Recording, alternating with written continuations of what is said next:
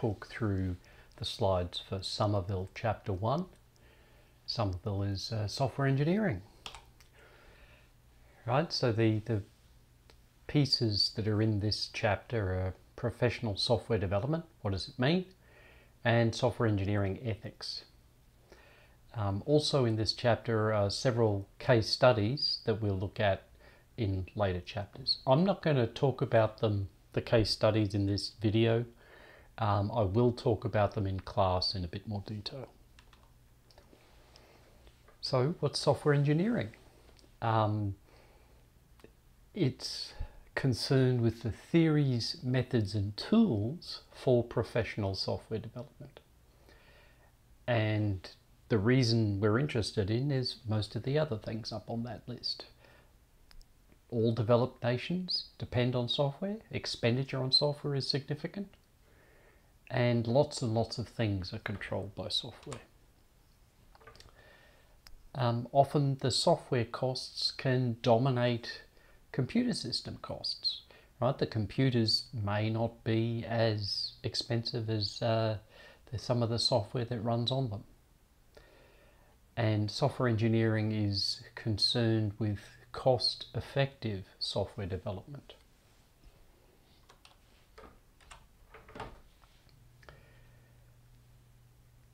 Another reason why we're interested in software engineering, and I should give you a link to the Chaos report, I think it's the Standish Group does the Chaos report, is that a lot of software projects fail. And there's various reasons for that. One of them is that systems get very complicated, complex, and so we need to apply a methodical approach to ensure that we capture all of that complexity. Another reason is maybe we don't use software engineering methods. It's very easy to write code, and people just want to get in and write code. And the problem I have with that is that it means there's not as much thought put into writing the code and how the code is supposed to work than maybe would be better. So what is professional software development? Well, what is software, right? I'm not going to read through this. You can read through the slides as well as I can. I'm just going to ask the questions.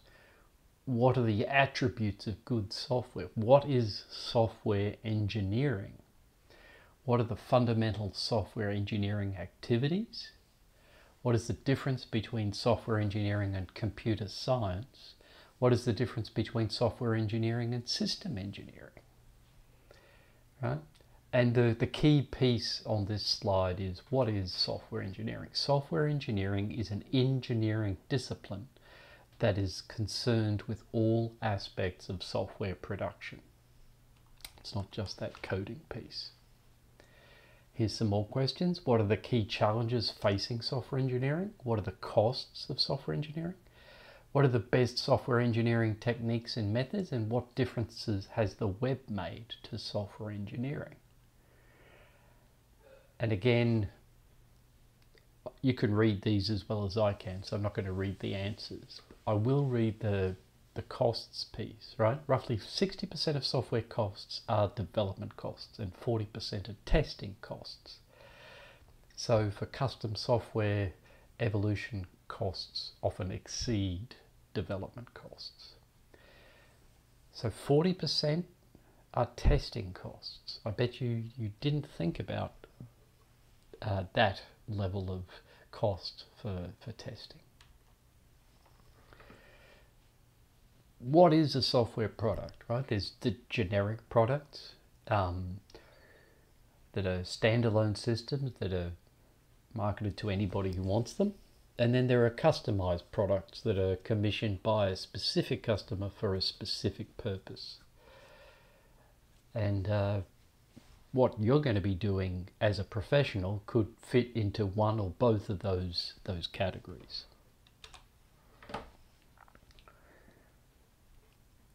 So one of the things that was on one of the slides about the definition of software engineering was product specification. That is one of the key parts of software engineering, and that is one of the things I'm asking you to learn about in 3301 or 5301. And again, we've got this split between generic products and customized products. A generic product,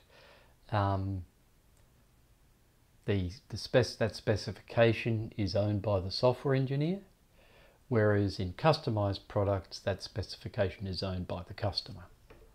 And it's a very different way to work. What makes good software? And here's some characteristics that Sommerville says should make good software. Maintainability. We can keep the software going. Dependability and security. That's talking about reliability, security, safety, right? Efficiency. You don't want the software to take too much time or too much space, or use up any other resource too much. And then acceptability. The software has to be acceptable for the users, right? If it's not acceptable, if the users don't understand it, or don't think it's usable, or it doesn't work for their particular need, then that's a problem. So software engineering is an engineering discipline that is concerned with all aspects of software production. We said that before.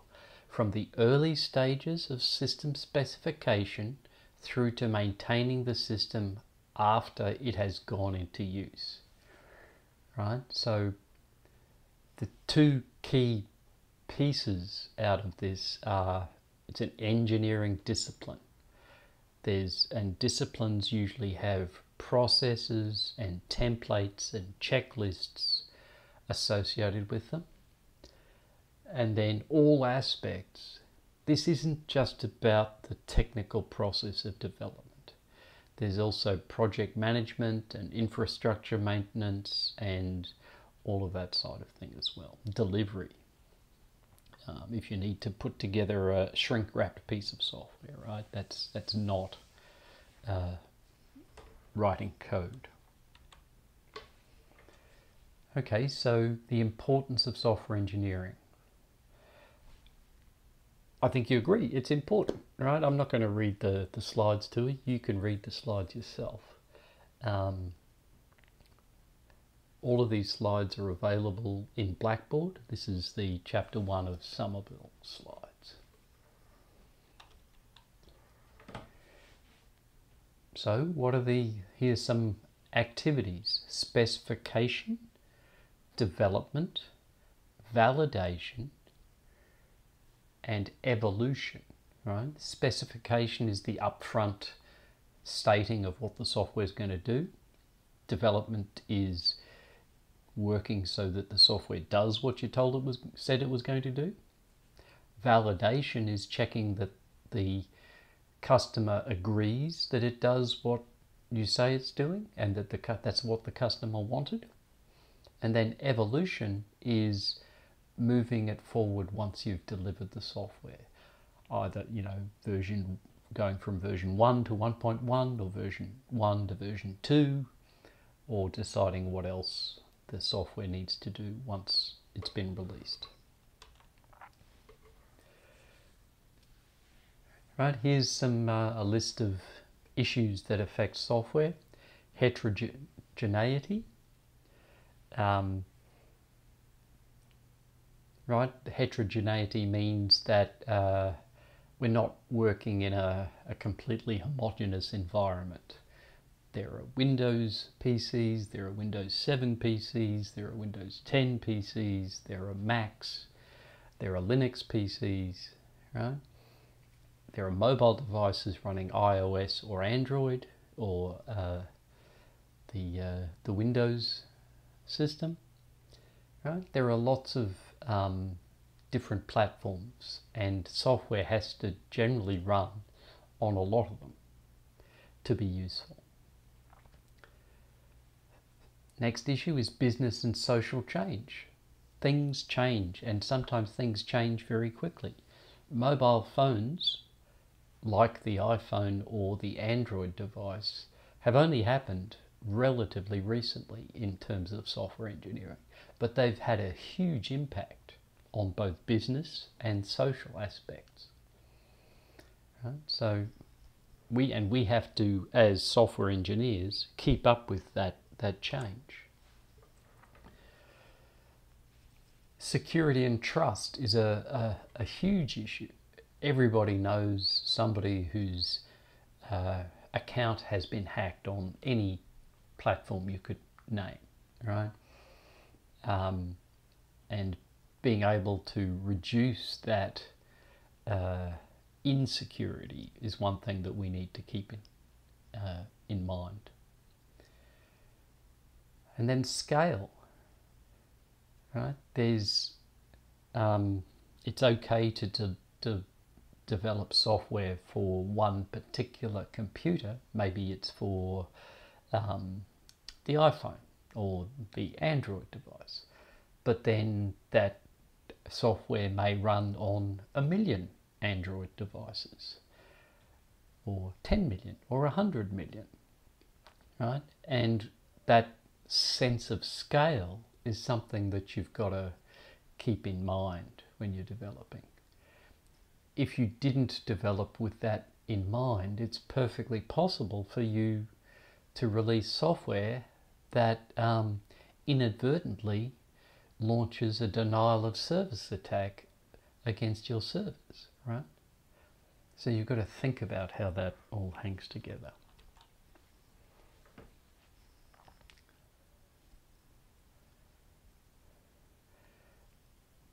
This slide is saying it's related to the heterogeneity aspect, but the heterogeneity aspect is about the hardware, the computing hardware.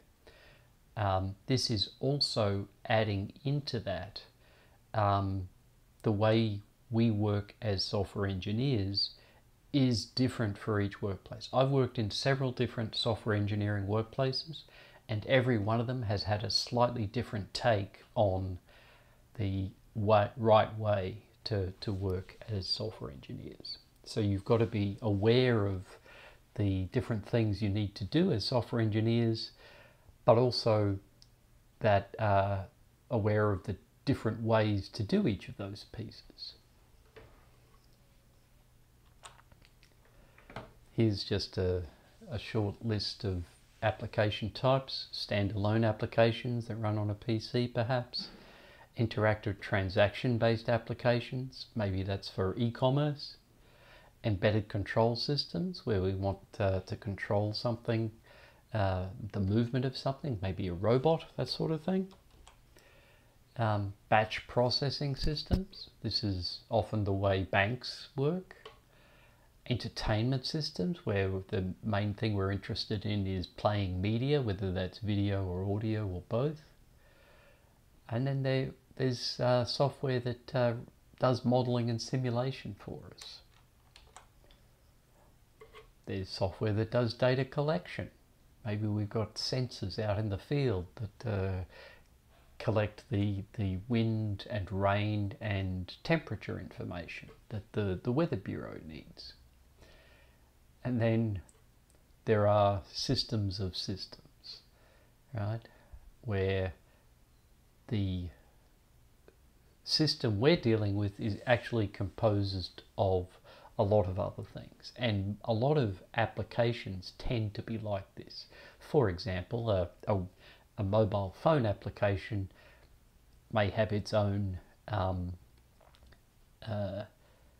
software running on the mobile phone, but then it needs to talk to a web API that's running on another server in the cloud, and that server in the cloud behind it has a database. Perhaps it's Oracle, perhaps it's MySQL, perhaps it's SQL Server, and there are several software systems happening there, so that the overall app is actually a system of systems rather than a single application.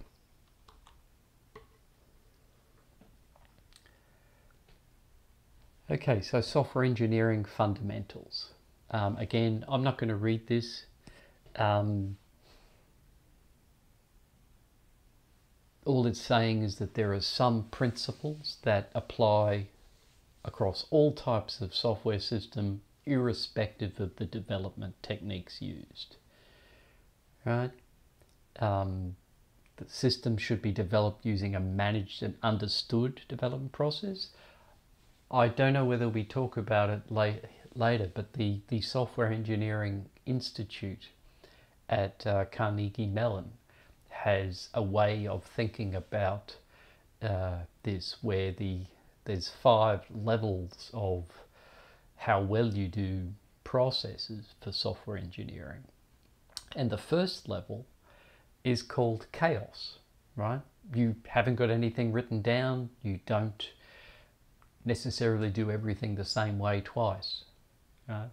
So to be engineering, it's got to be a little bit above that.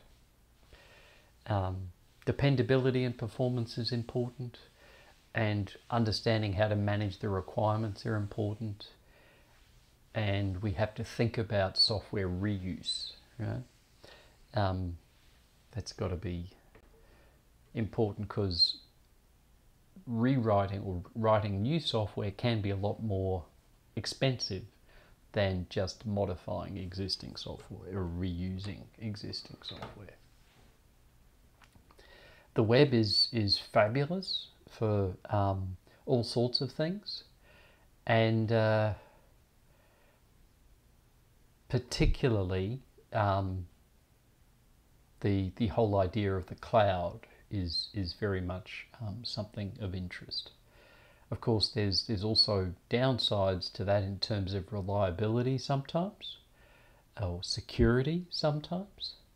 But having the internet is I believe, a general plus, but we have to be prepared to deal with some of the issues that it raises.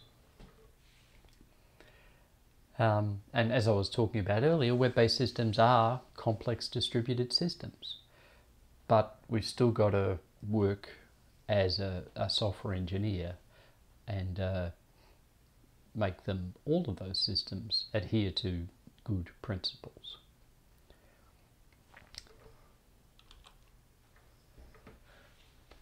And so what the second point here is saying is, and we haven't talked about Agile yet, we will in for chapter 3, I think, of Sommerville.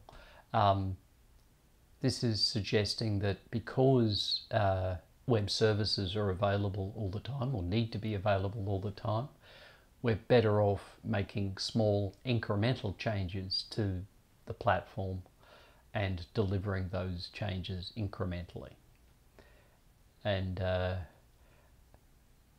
the statement there is that it's now generally recognised that it's impractical to specify all the requirements of such systems in advance. It's certainly very difficult. And here's just another couple of items about web engineering, service-oriented systems. There's the whole concept of software as a service, right? And then the nice thing about the web is that now we're getting some really nice technologies for building rich interfaces in the browser. So most of what we've talked about so far has been technical. The other thing we really need to talk about is the more human and the ethical side of software engineering. So, as it says, and as I think I've tried to get across, software engineering is more than just writing code. There's also the wider responsibilities of ensuring that you do the right thing by your customer, by the company you work for, and by the general public.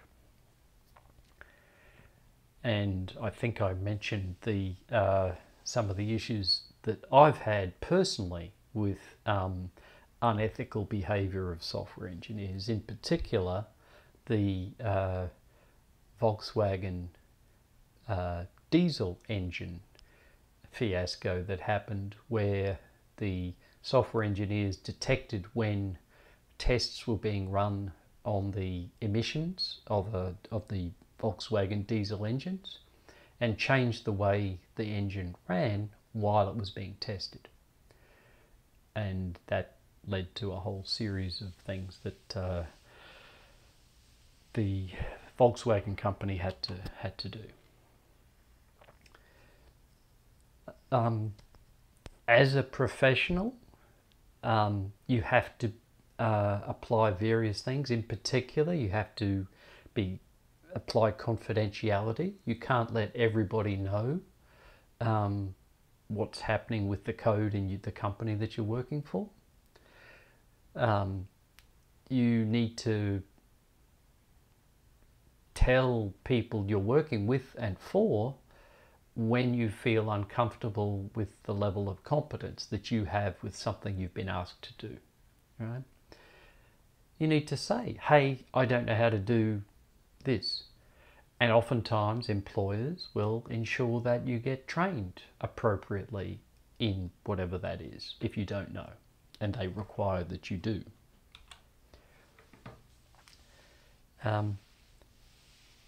Specifically related to software are intellectual property rights, right?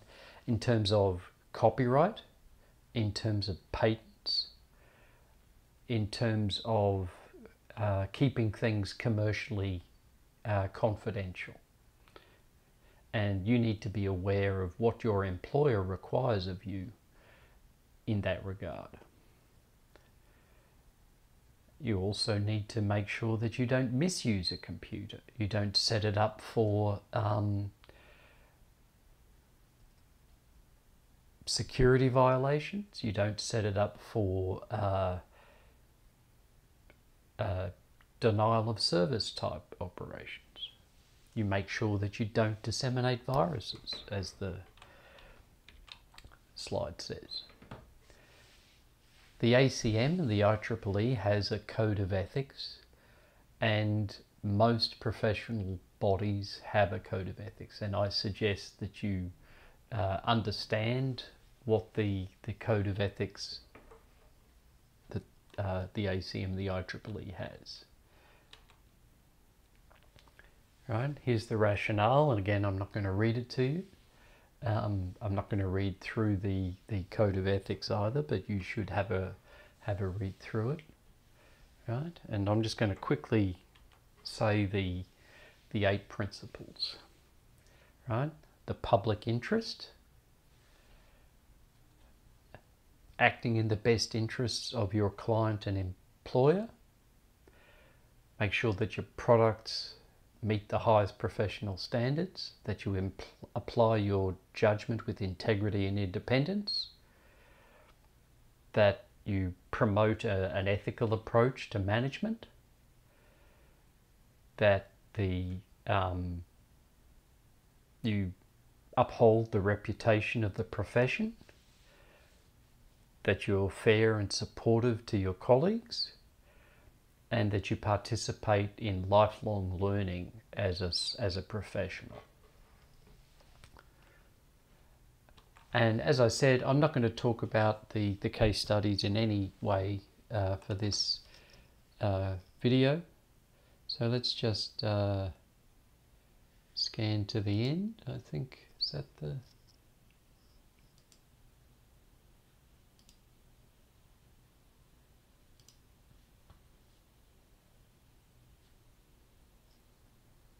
No, there's no more.